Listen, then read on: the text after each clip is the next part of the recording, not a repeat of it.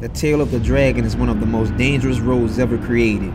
US 129 has 318 hairpin curves in just 11 miles in the East Tennessee area, and I'm doing this for the very first time. Professional race car drivers and automobile enthusiasts traverse this highway every week, and you can see sport bike riders carving up the roads at breakneck speeds, throwing their bikes into curves like madmen. A quick Google search about the dragon will show you plenty of people who have crashed their cars or went down in their bikes. So how did I, as a first timer, end up riding the tail of the dragon at night?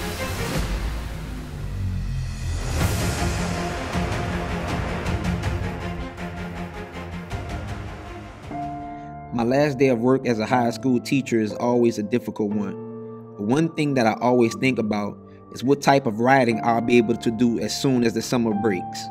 And this time, I'm heading to the tail of the dragon, a bucket list ride for me, as I've heard stories of how wild and dangerous it can be. So I start planning to take the 9-hour and 30-minute ride from New Orleans to Tellico Plains, Tennessee, to see if I can slay the infamous dragon. And the day started off just like any other, with a smooth and breezy ride across the twin-span bridge up through Mississippi, Alabama, and Georgia. And as the day progressed, I pushed all the way up to Knoxville, Tennessee, where I would sleep for the evening and meet up with some friends to show me around.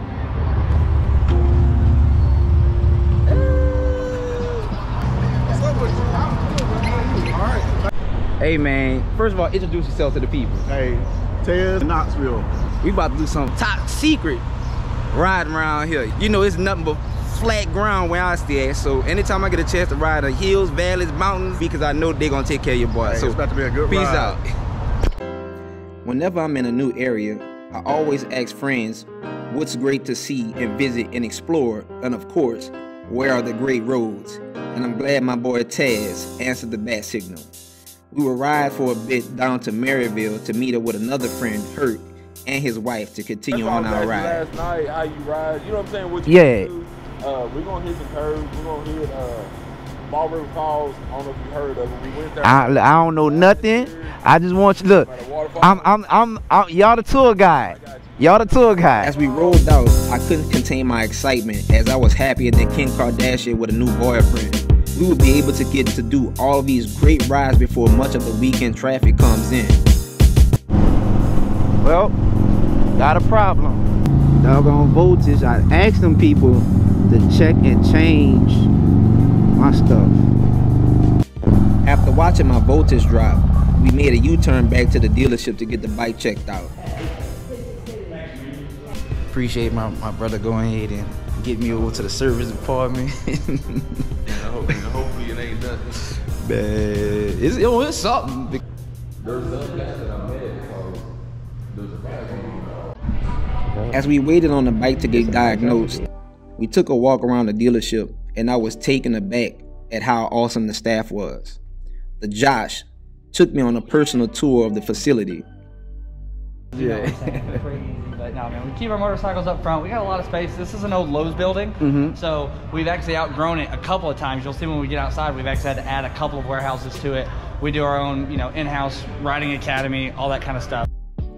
I was able to see older bikes and memorabilia, as well as some of the special projects that they were working on around the building. There was a place for us to sit and eat, and that also helped pass us time. I was able to go into the service department to get an update on how the bike was doing as well. Got you. Failing. Okay. I don't know why it burned. I mean, you said it was changed recently. Yeah, it was and that one right there. Yeah. All right, baby, we ready to roll, baby. Look, got the bike back, holding at that in this island at 14. This time, Ball River Falls will be the first stop. Look, it didn't. If we got it, we gonna roll. Okay. And before you know it, my bike was done and we were ready to roll again. My biggest concern was that we weren't going to be able to complete the rides in time, but Herc and Tez assured me that we had enough daylight to do so. You can see mountains way in the back, y'all. Way in the back.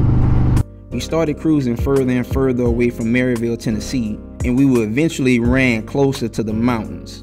We would soon take the entrance that leads us to the Cherryhalla Skyway. The Skyway is a 43-mile national scenic byway that connects Tellico Plains, Tennessee to Robbinsville, North Carolina. And as we rode through the national forest, I was amazed to see how nature was preserved and how lush and green everything was. The rivers ran beside me like an Olympic splinter competing for gold, and the air smelled fresher than cookies right out of the oven. My eyes darted back and forth, taking it all in before I ran into the most breathtaking sight of the day. Shit, y'all.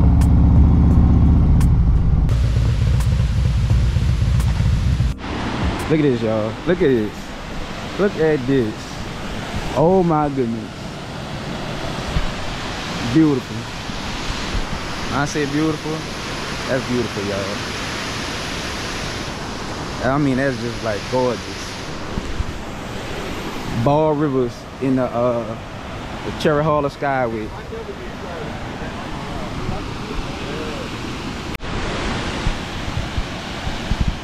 I ain't even want to turn this joker off. Look. I see, forget the battery. I'm about to just let it run. When we stop for gas, I ain't looking mine, but when I stop for gas, I'll probably have to change my battery. Man, look, y'all. You talking about beautiful. Oh my goodness. Leaving Ball River Falls, I'm just a little bit emotional, as that is something that you don't get a chance to see every day. Oh yeah! Oh yeah! Look at this, y'all. They can mean a whole lot of different things, baby. Come on the show. You always prayer. Man. Nothing but good.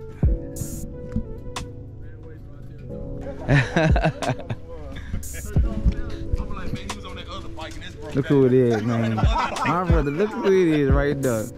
What's up, people? The Peace Army in the house. No. The owner of the biggest little YouTube channel on the entire Interwebs, baby. Yes, sir. On the entire Interwebs. He ain't playing no games, man. Peace Army, damn it. Yeah, yes, sir.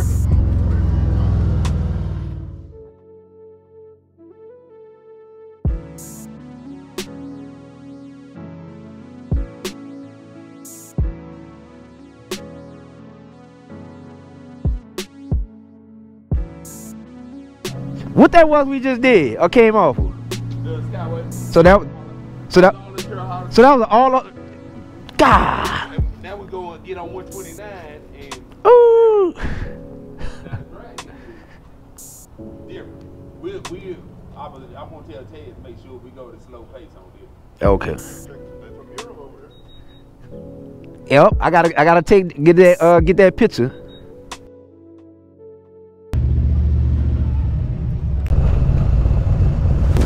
We took off from what would be our very last gas stop.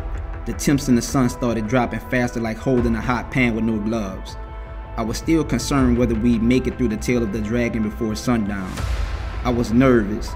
The curve started coming up on me faster than a roller coaster at Six Flags, and my body tensed up a bit. I would soon be notified about how dangerous this ride would be, with signs saying that this is a high crash area. But I have no choice but to do battle with the dragon. I scraped a few pegs and sharpened my weapon of choice, which would be my road glide. Bessie, as she's called, has led me into battle many times, but this time was a bit different. She was wounded from early in the day, and I had to be cautious as to not push her too hard. And as the sun dropped behind the trees lining the highway, the daylight started evaporating faster than water on hot concrete. And the dragon's tail had whipped me and my buddies back and forth, causing us to throw and lean our bikes harder than ever to keep them steady. I kept my eyes focused as the sharp corners sliced at my mental. I started to have my doubts. Could I really defeat this monster that has claimed so many? I was already at a disadvantage with my bike not being 100% and daylight nearly gone. But then I remembered something.